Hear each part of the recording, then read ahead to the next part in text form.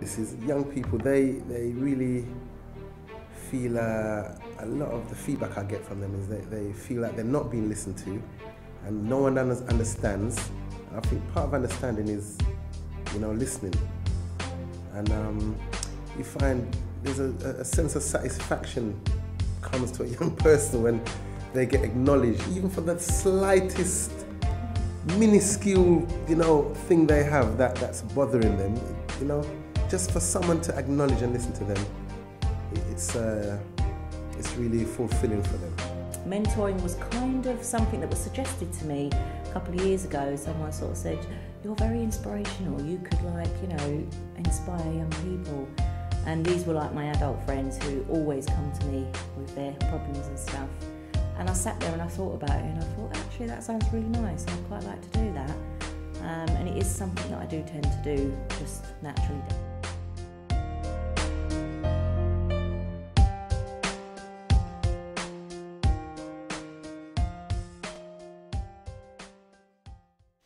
I'm Peter Boucher, and I'm the Managing Director for CommunityTurf.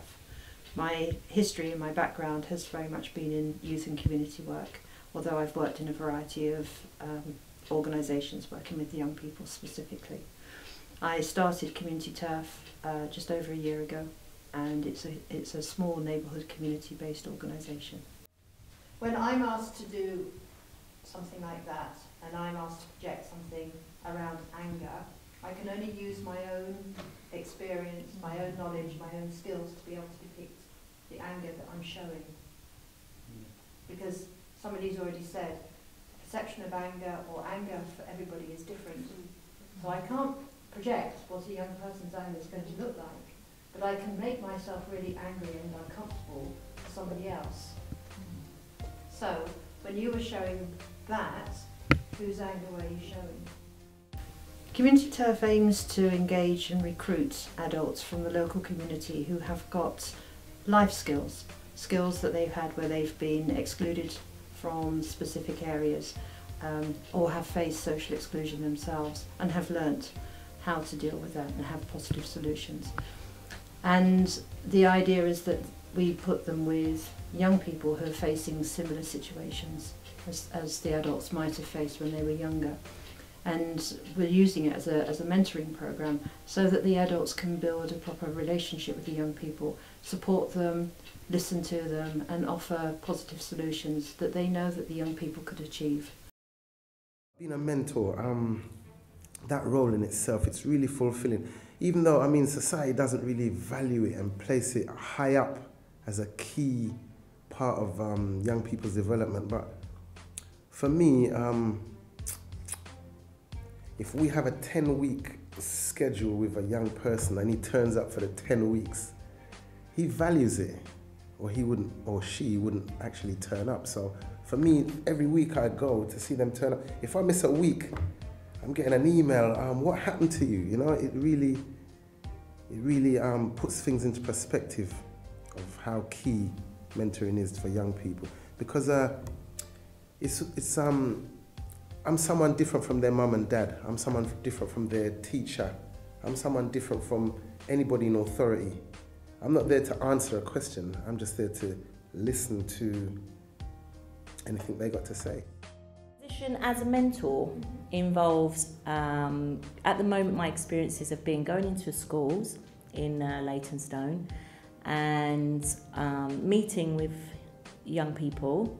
I've got 2 young people that I regularly see each week on the same day and same time, and just talking and listening, really, letting them talk about what's going on in their life and talk about the things that they're struggling with, and exploring them, helping them to discover and realise the skills that they've got within themselves and their own capabilities, helping them to make good choices.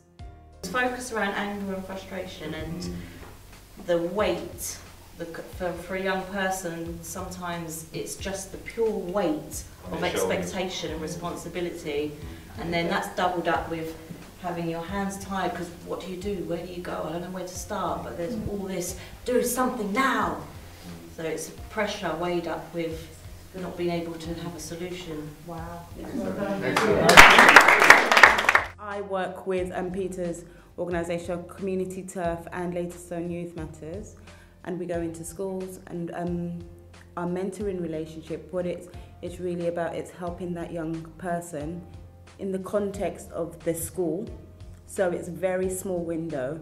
I'm not there to fix that person. I'm not there to sort out their problems. So it's a very small window into their lives, and it's really twofold. One is to impart my knowledge, my experiences, and give them advice or give them information and help them understand accountability and understand their world and make the most of their world. So it's not necessarily them coming to me and saying, oh, I can't stand my teacher doesn't like me, or my mum treats me like this. It's trying to find out, well, why do you feel like your teacher doesn't like you? What's that conversation like? You know, how do you behave in school? What do you say and what do you get back? It's really getting them to peel back and take accountability and ownership for their own actions, and realise that though they can never, you know, influence other people's actions, they have control over how they behave and what they say and how they act. And for everything they do, every action has a consequence that they need to be prepared for. CommunityTurf is a very small organisation and relies on some grant funding from different organisations. It's not in a position to be able to pay anybody to do this work, but the ethos really is about looking at the skills that people have who are no longer working, can't work for a variety of reasons. We rely on the adults volunteer because I think they bring with them a more special relationship into the young person's life. The young people that we want to work with often have professionals who work with them but have a different expectation of their role. So for example, teachers working with young people has a different role to somebody who's volunteering 2 or 3 hours to sit with a young person. So it gives a very different dynamic to that role. I've also learnt that the adults that we recruit are also looking for different challenges themselves, looking for different ways of living, looking at this as a different skill base that they can use, or it's building back their confidence to get back into a working life. My life motto, I think my life motto is to use all the experience that I have gained over my life and to share it. Not to dictate it, but to offer it as a gift to other people so that other people don't necessarily have to make huge mistakes that I've made on my life journey. And I think also to share my passion with young people. I would like CommunityTurf to continue. I would like CommunityTurf to engage with more adults who want to take it forward and to really embed it into the area. And I would like young people to become young leaders and to work towards becoming part of CommunityTurf in a much bigger way.